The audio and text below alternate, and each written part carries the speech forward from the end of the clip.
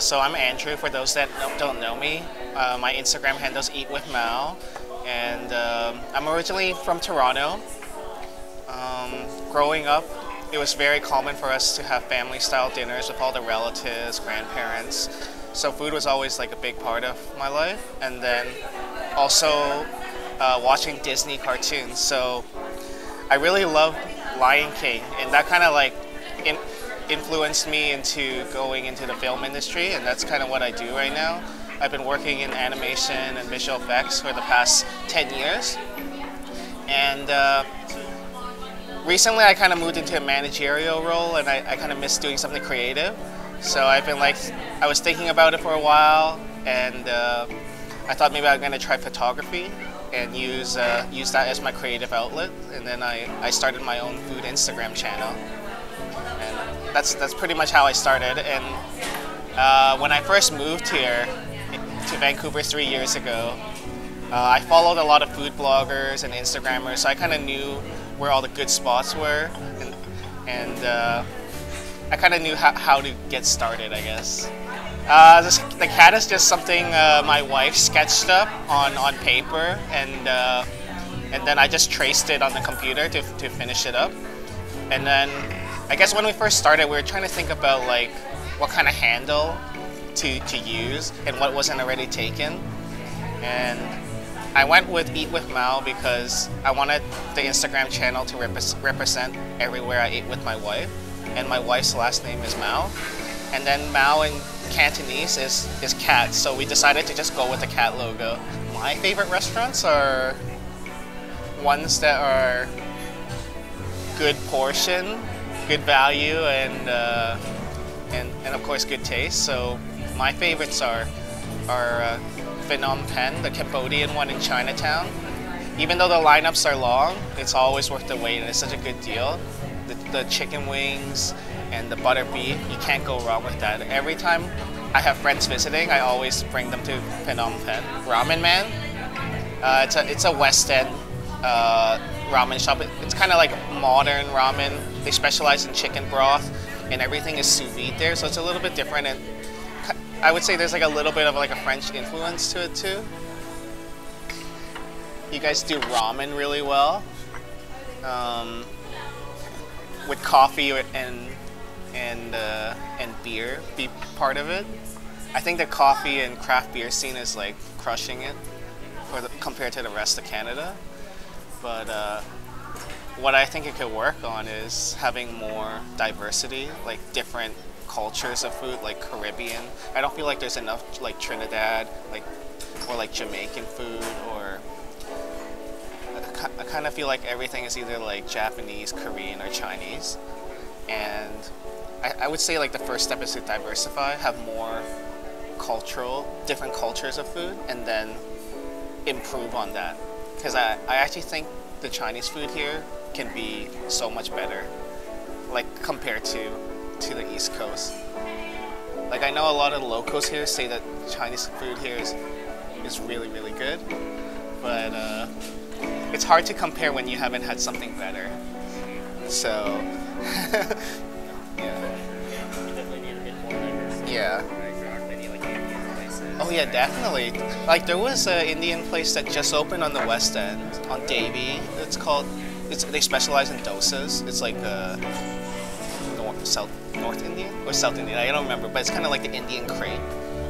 Yeah, and then it's pretty good. They just opened, and they hired the chef from House of Dosas. House of Dosas. It's on Kingsway and King Edward, somewhere around there, near Palette Coffee. Oh, definitely. I feel like people look at a photo and they're like, oh, I want to eat there.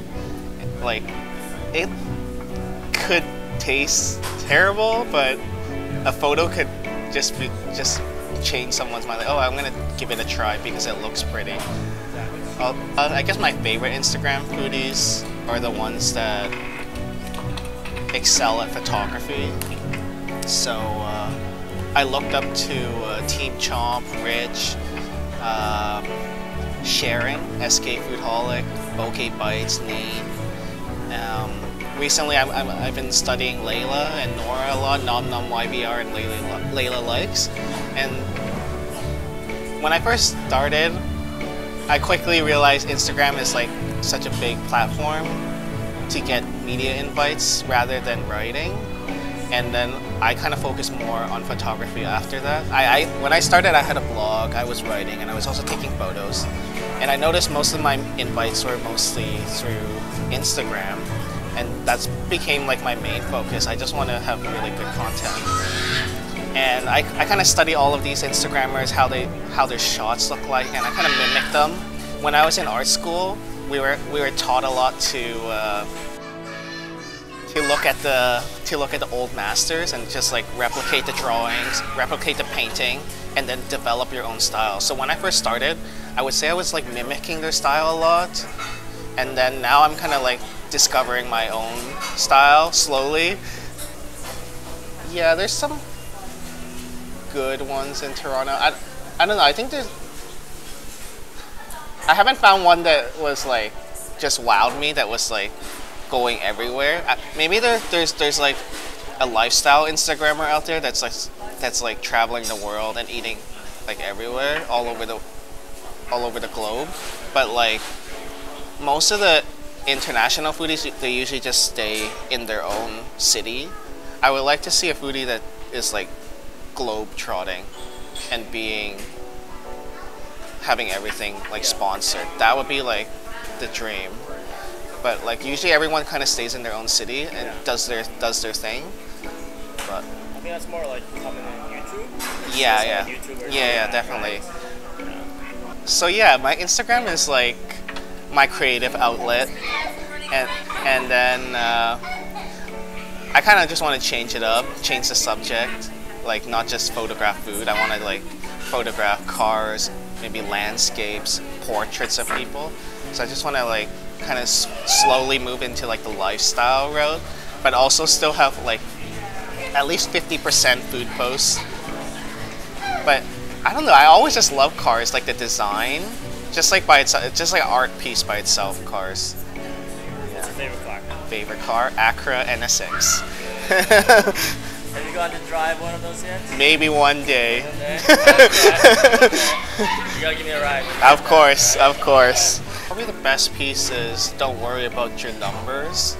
The followers really doesn't translate to how many media events you go to. I would focus on building your network, building relationships with people, because that's really how you're gonna get the invites. When people know you, the people that have influence know you. Of course, you don't go up and like suck up to everyone, but just be friendly. And also just have good content. Like if they know that you can do it, they're not gonna have a problem to invite you. When I first started, I kind of thought like, oh, I need to blog, I gotta start writing, I need to be in like the top 20, top 10 list on Zomato.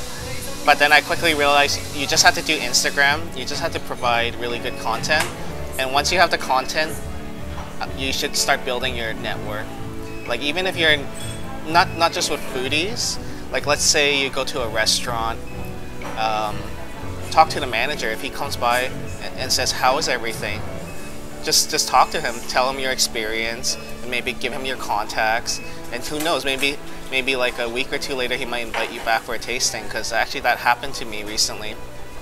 I went to a restaurant here locally, and the manager saw me taking photos. He asked me what I was doing, and ending up they took care of the bill. And then 2 weeks later he invited me back to eat prime rib. So you never know. It doesn't have to be like an influencer that you're networking with. Just do it with everyone. You never know where it goes.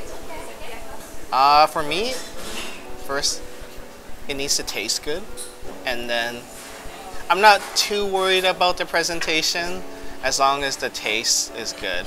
The presentation is more for like photography, Instagram type, but for me to come back as a customer, the food has to be good, and the food has to be consistently good. It can't just be like good and then like the next time it kind of like mediocre. It should be consistent. I guess I kind of touched on it earlier, but I would like to travel all over the world and just just eat basically. So that's why I'm kind of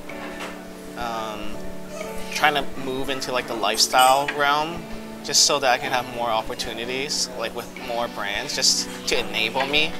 Like that's why I started working with car companies. So I don't know, maybe I can do a road trip to Pam or Seattle or Portland, and yeah, I don't know, like we'll see where it goes. But it would be nice if I can just do this full time one day.